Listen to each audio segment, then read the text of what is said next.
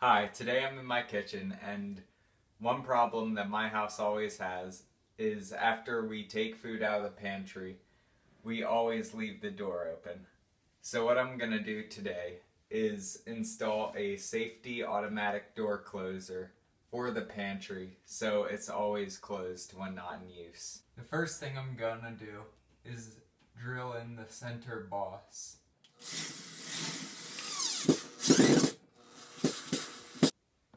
Okay, what I'm going to do now is screw in the door closer.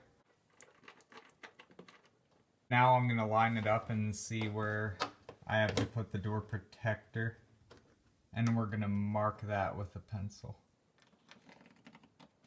Now that we know where the door protector goes, I'm going to screw it in.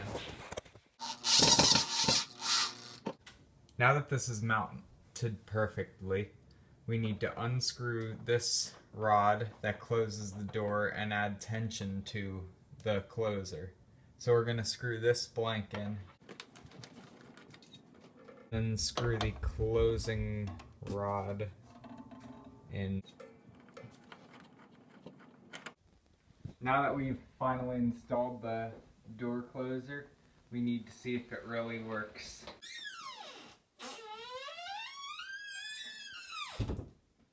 Perfect.